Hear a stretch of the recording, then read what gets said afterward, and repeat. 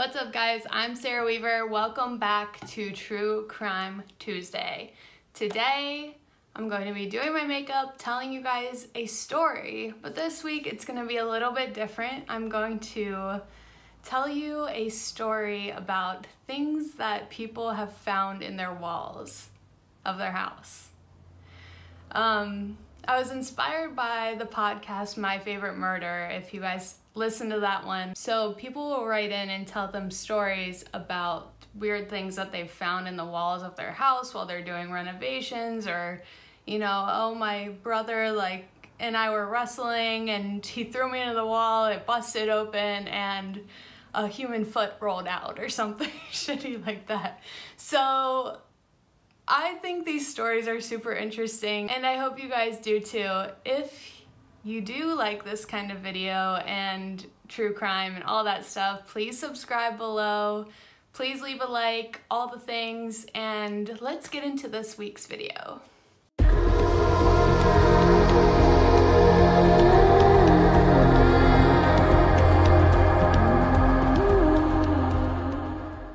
Alright guys, so we are going to start off with a story that I think is probably one of the weirder ones on the list here. I have about 10 things I think that I found, and there are so many more, but these are just 10 that stuck out to me right away, so I thought I'd go over that. And I'm not going to get too in detail with everything, but obviously you can do more research, or maybe I can do a whole video on one of these cases if you find that interesting. Also, I just wanted to let you guys know, if you're curious about any of the makeup that I'm using in this video, you can just look down in the bottom bar in the description box and I will have everything linked there for you. This first story takes place in 1850 in Paris, and a Parisian couple was living in this house, and I'm guessing they were doing renovations or something like that. It doesn't really tell you the full story on this website I was looking at, but they were, I'm guessing, redoing their house. Let's just say that. They knock out a wall and a mummified baby. Mummified baby rolls out of the wall. Like, what the heck?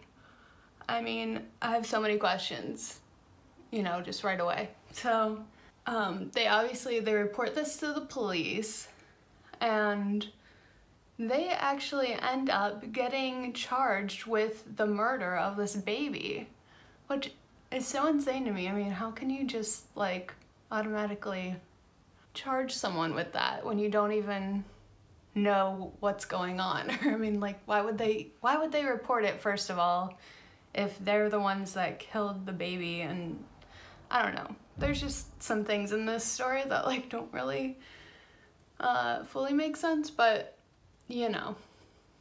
What happened was they were actually later cleared by a physician who was able to use insects to determine the time of death of the baby.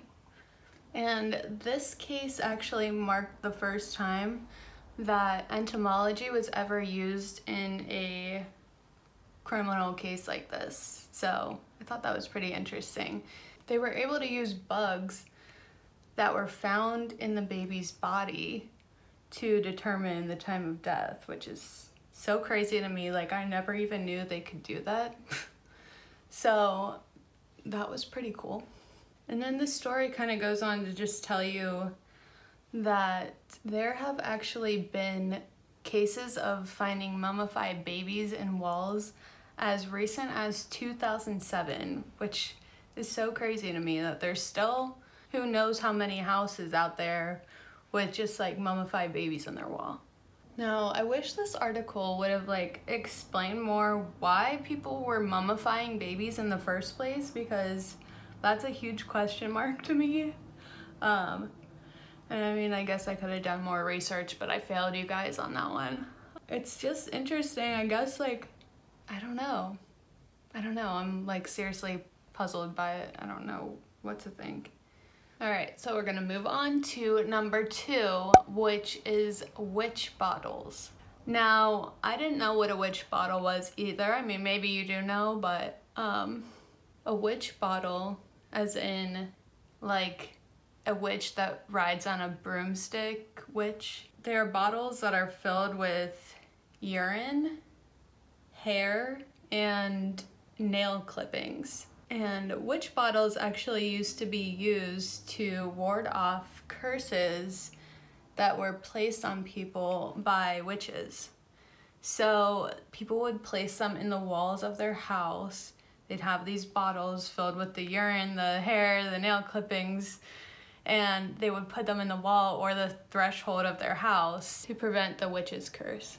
One of these bottles was found in Greenwich in 2009, and it actually dates back to the 17th century. And it's kind of interesting, researchers were actually able to do tests on this urine that are in these witch bottles, and they found one that had, in Greenwich, that had traces of nicotine in the bottle, or in the urine, I should say. So I guess we got some cigarette smoking witches out here. This bottle also contained leather that was cut into the shape of a heart and was pierced with a leather nail. Now, scientists are unsure of, the symbolism behind that or what it was. It sounds like it could be voodoo or something like that. They said they've also found some that have a heart and have brass pins going through it. So I don't know what that means. I mean, we got any witches out there that can tell me? Leave it in the comments below. But yeah, I'm not sure what the symbolism is behind that, but super creepy either way. No offense to my, my witch followers out there, but. There was also a court record from 1682 that talked about a case of a man who thought his wife was a witch, actually. So he made one of these, and he was told to gather a quart of her urine, nail clippings, and hair of his wife and put it into this bottle and boil it. So he did, and I really want to know what the result of this was. Did it work? Was his wife a witch? Also, how did he get a quart of her urine and her nail clippings? I mean, I just have a lot of questions here. I think that is seeming to be a trend, even though I've only done 2 of these so far, but I'm gonna have to look into these more and get more information for you guys, because I know you're probably curious too, because I mean, what was he telling her, pee in this jug? We're not gonna use the toilet anymore, babe. I think, we just need to pee into jugs from now on. I don't know. That doesn't make sense to me, so. All right, so moving on to number 3, we have cash. Now, I'm sure this is probably the most common thing that's found in walls because, people back in the Depression era and stuff like that, they had to hide their cash and they hid it in some weird places. Some people use a mattress or, a treasure chest. I don't know. But others like to hide things in their walls, maybe have a secret door in their house or use a, what's it called? A picture frame and put it over. It's not really a picture frame. There's a hole in the wall behind it. So I'll just tell you one story about Bob Kitts, who was a contractor in Ohio, and he was renovating a bathroom and found $182,000 in the wall of this house. So I guess the owners weren't home at the time, and he was like, oh, I better call the owners and let them know that I found all this money in their wall. I mean, dumbest mistake you could make. Of course, they're gonna want that money, right? Why wouldn't you just take some for yourself? I mean, Not that I'm suggesting, you know, someone steal, but like, that's a lot of money, okay? Like, that's a lot. I'm sorry, maybe it's just coming from like a poor girl's perspective.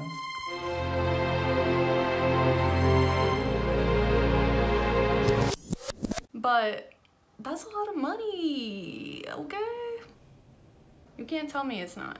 So what ended up happening was the owner of the house comes home and they're like, okay, we'll give you like 10% of this money you found. You know, you found it, even though it's our property, it's our house, like, you know, we'll still be nice and give you 10%. And, you know, you were honest and blah, blah, blah. You know, you deserve 10%. He's like, whoa, whoa, whoa. I want 40% at least. And so they're like, absolutely not. You know, we're not gonna do that. So then I guess this whole case goes public. And I don't know if they brought it to the courts or what, but somehow the original owner of this house, who was the one who stashed the money there, they find out about this and they're like, whoa, whoa, whoa, that's our money. Like, you know, we want it back. That belongs in our family. Like, you know, you guys shouldn't have any rights to it. So what ends up happening is they take this all to court and it's decided that they all have to split this money evenly. So I guess they all ended up getting just a fraction of what they started with. So you know what, Bob, I mean, you really, really effed up, okay? You could be, you know, rolling in some dough right now, but you're not. It's so crazy though, like I don't even know what I would do if I found that much money in my wall. Like, I mean, I'd probably pass out. All right, moving on. Number 4. So sometimes, you know, back in the day and even today, you know, we got mob people out here. We got some thieves, some criminals, and they like to hide their stashes in weird places, right? So sometimes people have found stashes of old mob members or gang members in their wall. So in the walls of his home in Oak Brook, Illinois, mobster Frank Calabrese hid some jewelry, firearms, and of course cash money in his wall. And we're talking lots of it too. So in 2007, during his trial, investigators found out that Calabrese liked to hide all of his stolen goods in the nooks and crannies of his house. And after the trial, the feds ended up getting a search warrant for his house, and they found all kinds of stuff. They also found recordings that were taped of certain criminal activities, interrogations, and, you know, maybe torturing people, things like that. And it's interesting because before the trial, they had searched the home also and didn't find anything the first time. So he must have hid these items really well for them not to even be able to find it the first time. The police said they actually had to peel back some of the like wood paneling on his walls, and they found things there. Just any like little nook or cranny. I'm sure he had like a creaky floorboard, you know, all that kind of stuff that he was hiding stuff under. All right, this next thing is kind of a weird one, and if you love cats, I mean, this might disturb you a little bit, but it's cats. That's the next item. I guess the practice of hiding cats in walls was another one of these weird rituals that people would do to ward off evil spirits back in the day. And I don't know if this was just in the UK, but it's said that all over the UK, people will find mummified cats in their walls. That shit is just so gross. Like, why would you put a dead animal in the wall, or like a mummified, like I know they're mummified so maybe it won't smell or whatever, but I mean, it's nasty, it's still gross, you know? Like, ew. Ew. Now, one of the most famous stories of this happening is in Pendle, Lancashire, when a mummified cat was found in the walls of an ancient cottage. And this cottage was presumed to be one of the places where this ancient coven would meet and do their rituals and all kinds of, you know, whatever covens do. In 1612, 11 men and 1 woman were hanged for being witches, or at least being accused of being witches. Okay, moving on to number 6, and this one I just thought was cute and I thought that you guys would enjoy it. So this was found when a man was doing a renovation in his bathroom, and he found this note behind the sink in the bathroom, and I'll put a picture of it up here so you guys can read along with me, but I just thought it was cute. So it's dated November 22nd, 1969, and it says, "Hello, to whomever finds this. My name is Mike Silva Jr. Today is my 11th birthday. I am helping my dad put in the sink. 2 weeks ago, Bob Miklish, I think it says, sat on it and pulled it off the wall. When you find this, would you please try and contact me to let me know? Sincerely, Mike Silva Jr."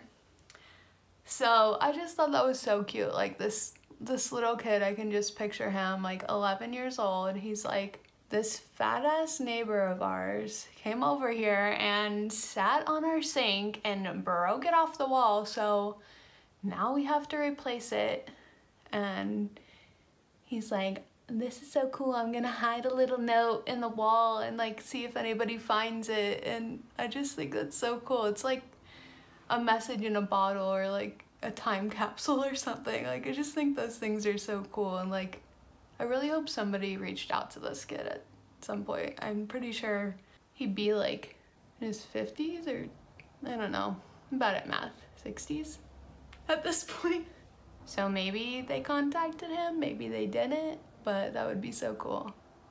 All right, so let's move on to number 7. And I'm just gonna get into the story before I tell you. While remodeling his bathroom in April of 2011, a St. Francis, Wisconsin resident found a 20-inch long live missile with a 5-inch explosive head on it inside the wall. At this point, I think if I found this, I would like to think that I would just walk out of the house very slowly, and I would call the police. I would be like, let's send the bomb squad over here right now. You need to get this thing out of my wall. I don't want to touch it. I don't want anything to do with it. Like, just get it out of here. Instead, this man and his wife take the missile out of the wall and they carry it out into the front yard. Like, why? That just seems so dangerous to me, like so stupid. Like, that's the people you see on the news that are like, couple gets blown up by Korean missile found in their bathroom. You're like, what? How did that happen? Well, they were being stupid and they just carried it outside. Like, I'm sorry. I just get very passionate about these things. But seriously though, come on. You have to be on my side on this. So anyways, they end up calling the bomb squad, and the bomb squad comes over and they dismantle the bomb, and their neighbors come over and they actually tell the couple, yeah, you know, the man that used to live there before you guys was in World War II and the Korean War, and he liked to take souvenirs home with him from the war. I mean, what a souvenir, right? Like, not dangerous at all. I don't know why, like, even police couldn't figure out why he had a live missile. Like, what were you gonna do with that, you know? Like, I understand, like, keeping some shell casings or, like, something small like that, you know, but a whole missile that you could blow up? I mean, I don't know. Like, how did he even get it home with him? Like, again, all the questions, but no answers, so sorry. Okay, so let's move on to number 8, which is a secret corridor. And I feel like this is a pretty common one too, just because I've watched too many horror movies, and I feel like there's always a bookcase, or like if you move this brick in the wall, like the whole wall opens up or like turns around and you're stuck in this tunnel, or I don't know, whatever. So on November 2011, a couple moves into this new home and they are moving this bookcase out of the way. What do you know? It's a bookcase. And they find this secret corridor in the wall behind the bookcase. And of course, they go inside, check it out. And, you know, I'm sure they were hoping to find like something cool, you know, maybe a secret lair, like a spy operation, Dexter's laboratory, something like that. And instead, disappointingly, they found a note. And basically the note says, "Hey, what's up? You found it. Found the secret passageway." But actually, this is just a room full of black mold. So unfortunately, there's no buried treasure down here. It's just mold. So the note goes on to say, "I only owned this house for a short period of time and found that there was a serious mold problem down here. So that's why we moved out. And actually it got my kids very, very sick and we couldn't live here anymore." And what do you know, the same exact thing happens to this new family. They start getting sick from this black mold in this secret corridor of their house. Like, what a bummer. You find a house with a secret corridor and then you all get sick and you have to leave.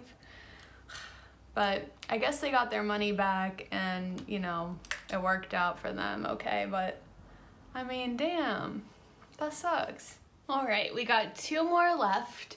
Number 9 is a snake pit, okay? And there's really no sugarcoating this one because it's just a snake pit. And it was actually found underneath their house when they were doing construction. So they're doing construction, you know, they're digging into the dirt, and what do you know, they find a huge pit just of snakes. And I'll put a picture up so you can see what they look like because they're freaking gross. And I'm not a snake person, okay? I'm not a snake person. I'm sorry, but I'm not. Just how it is. So it turns out that these snakes were poisonous too, which is also terrifying. Like, I don't know how they never got into their house or anything like that. I mean, it said that they like slithered up through the walls and like the pipes and stuff sometimes, but I don't know how they would really know that that was happening, but I guess they're just assuming. So actually in an episode of My Favorite Murder, they have a mini-sode where someone wrote in and talked about, it's either the same case or a different case, which is crazy if this has happened multiple times, but I guess I wouldn't be surprised if that's the case. In the My Favorite Murder episode, they actually talk about the smell of these snakes and this pit, and I don't know if some of them were dead in there or what, but I guess just the smell of snakes was so strong and so just like foul. And they said, now this is so gross to me, they said that the water in their house, like from the faucet, actually tasted the same way that these snakes smelled. Ugh, so sick. Can you, I don't even know what a snake smells like, but I I imagine like this dirty, like nasty reptilian, I don't know, smell. And the thought of tasting that in my drinking water and like knowing, I don't know how long they lived there before they found this snake pit, but I mean, you could have been drinking with that, showering in that for years and never known. Like, so sick. And in this article I was reading about this situation, the homeowner described the snake pit as Satan's lair, which, if that doesn't put it into perspective, like, that just seems like the most fitting description for a snake pit that you could ever think of. Oh, so terrifying. I feel like how I'm like taking it out on my bronzer. I'm like, oh my god. Okay. So, last but not least, we have number 10, a murder victim. The body of a woman was found in the wall of this house, and this woman had been missing for 28 years. And this happened in Poughkeepsie, New York in July of 2013.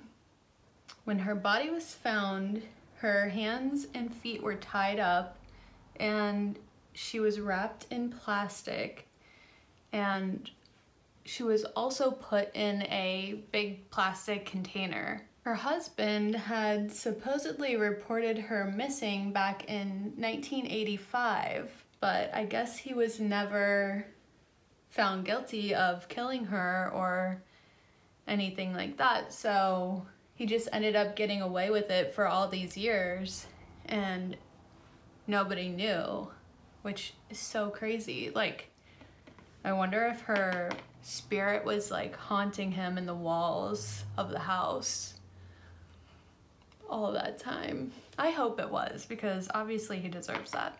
Okay, you deserve to be haunted, sir.